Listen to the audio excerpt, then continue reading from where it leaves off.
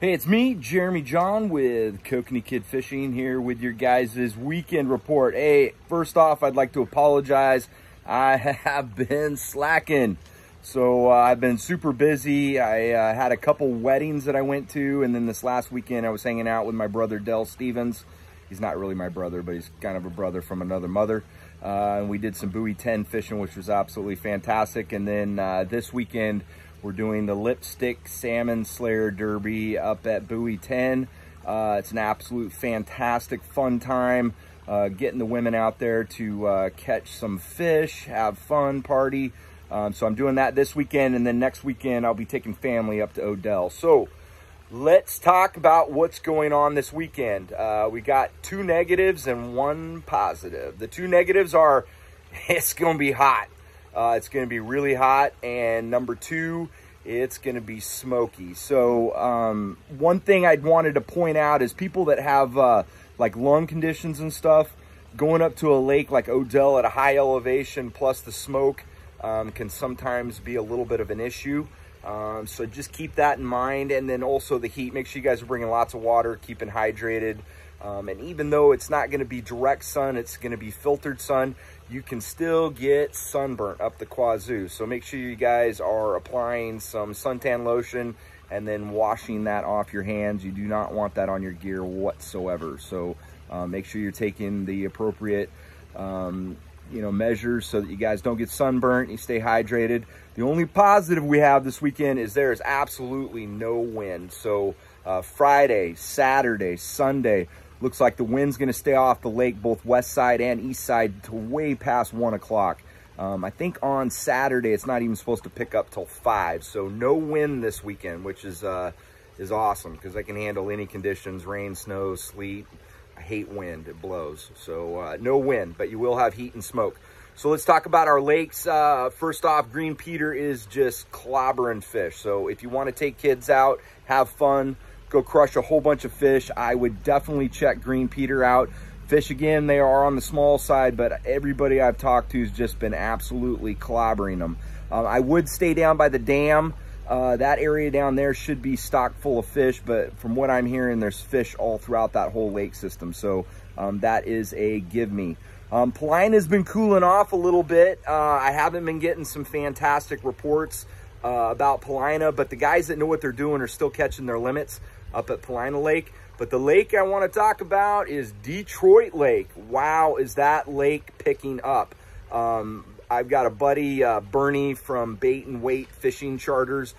He has absolutely been clobbering them up there, down by the blowout arm and super deep. So this is definitely a downrigger show.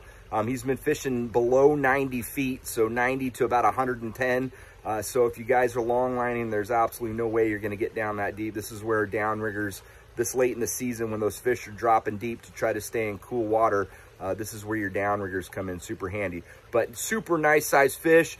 He's been catching them on the Wonder Bread and charging those up with a UV light, and then also the brand new PPE, which is a pink purple eliminator. That lure is not available on the market yet, but I am going to give some away today. So I haven't done that yet. And the winner for the last promotion that we did is Barbara Gifford. So Barbara, if you hear this video, I'm going to send you a instant message on Facebook. We'll get those shipped out to you. You're going to get 3 silver and 3 gold. But my buddy Bernie has been absolutely clobbering the fish up at Detroit Lake on those. So I don't know when they're going to get released. I'm hoping maybe next week. So I will do a post on Facebook letting you guys know when those are available. But they're basically a pink and a purple micey bug, and they've been working really, really well. So let's talk about Odell. Odell, people are struggling a little bit, but the guys that know what they're doing have been having some really good luck up there. So it's still a fishery that you can go to and catch some fish.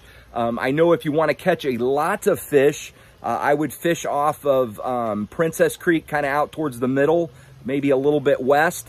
And then also the viewpoint has a lot of fish. Most of those fish are going to be next year's fish, so they're going to be a little bit on the small side. I do know that there is a Kokanee Derby going on up at Odell, so if you're going to be involved in that Kokanee Derby, you're looking for 5 big fish. I would fish that lake a little bit different. I would hang out on the edges. Right out in front of Shelter Cove would be a really good spot for some big fish. Over by Trapper Creek, way in the shallows, would be a really good spot for big fish. Over by Serenity Bay, in the bay a little bit, or maybe off of Roosevelt Point, that would be another good area to try to catch some bigger fish, or all the way on the far east end of the lake.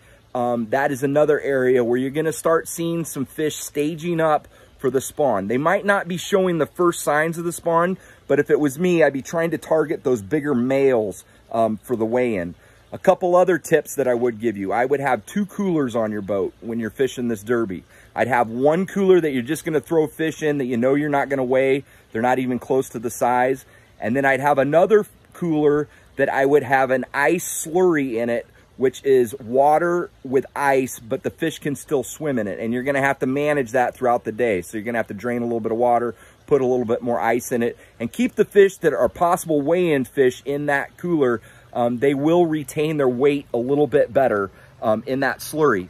The other thing that I like doing in a derby is I have tags for the fish in different colors.